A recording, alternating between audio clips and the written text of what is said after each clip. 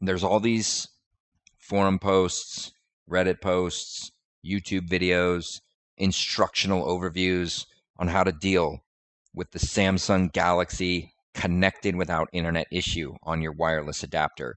Most of the solutions out there are just flat wrong, or they're temporary measures that may only get you a couple hours or a day of stable connectivity. I'm going to tell you exactly what the issue is, what causes the issue to happen, and how to mitigate it permanently. So on your phone, you'll want to go into your Wi-Fi settings and click the little gear icon next to your network connection. And when that network connection opens, click on View More. And then I want you to scroll down. You have this section called IP Settings. You want to set a static IP address. Okay? By default, it's DHCP. You want static. Now, there are some videos that tell you to do that, and that's correct, but they don't tell you the other pieces of the puzzle. Network length, that's default. Your DNS1 should be the router gateway, okay? That's important if you want to access any resources on your local network. DNS2 is Google's fast DNS, which I have entered there. Then this is the second most important piece of the pie. MAC address type. By default, all the Galaxy phones use randomized MAC address. That's MAC spoofing. Okay, that changes your MAC address all the time. Every time you connect to the network, it's going to change your MAC address. If you have multiple access points at your house, when you move from one access point to another access point, your MAC address might change. And if that happens, it causes your mesh network to freak out. It's like, whoa, what just happened? I gave this IP address to this one MAC address, and now all of a sudden, that IP address is showing up on a different MAC address, and it just like totally craps out. So phone MAC address, that's your true hardware MAC of the phone. It's not going to change. It's going to stay the same. You can see what my MAC is there. And then down below, you can see my IP address. So also the network type right here, metered network, just treat it as unmetered because at home you don't have a metered network. So more times than not. I'm on a 6E connection here. So that does about 2.5 gigabits per second over wireless, which is insane.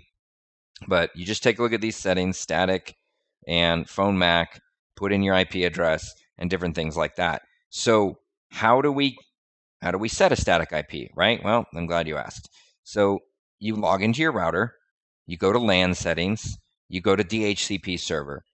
Different routers have it in different places, but typically it's somewhere under LAN or DHCP. Just look for DHCP server until you find it.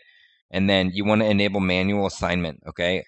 What you'll do is you'll identify the MAC address of your phone, if your phone's labeled, then you'll see it, right? But check that MAC, compare that with the MAC address that's actually on your phone, and validate that it's the same phone MAC, and then set your IP reservation.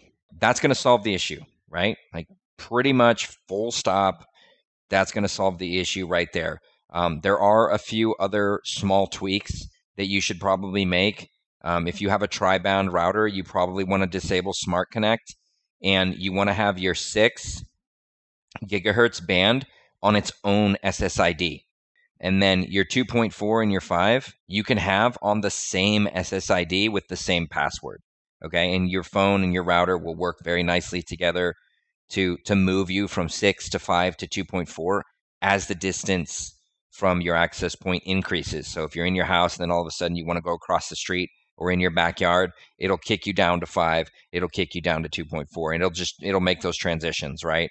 The next thing you want to do is set up your roaming assistant to disconnect clients at -70 or -75 decibels.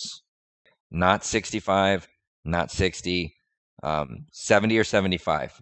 Maybe even as high as 80, but I wouldn't really go over 80.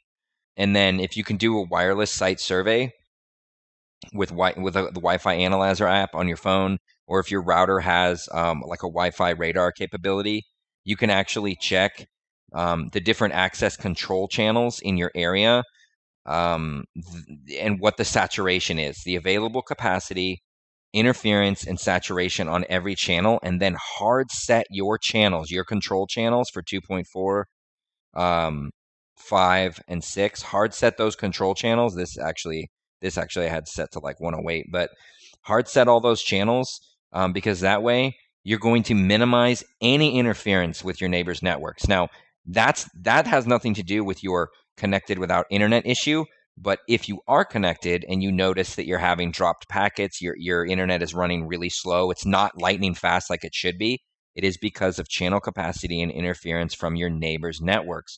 And setting these particular channels will be key. So use Wi-Fi Radar, or on your phone, on your mobile device, there's a nice app called Wi-Fi Analyzer, and it's fantastic. Okay?